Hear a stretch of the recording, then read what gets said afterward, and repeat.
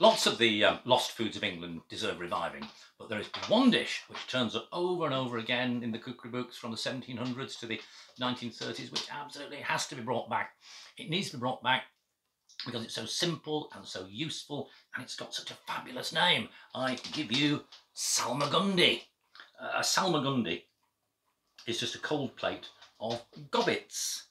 And a gobbet is just a piece of food that's the right size to put in your mouth.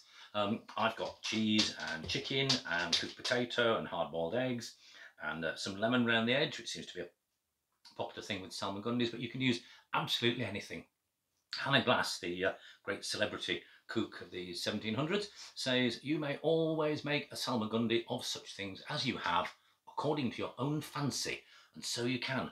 Salmagundi, a plate of gobbets.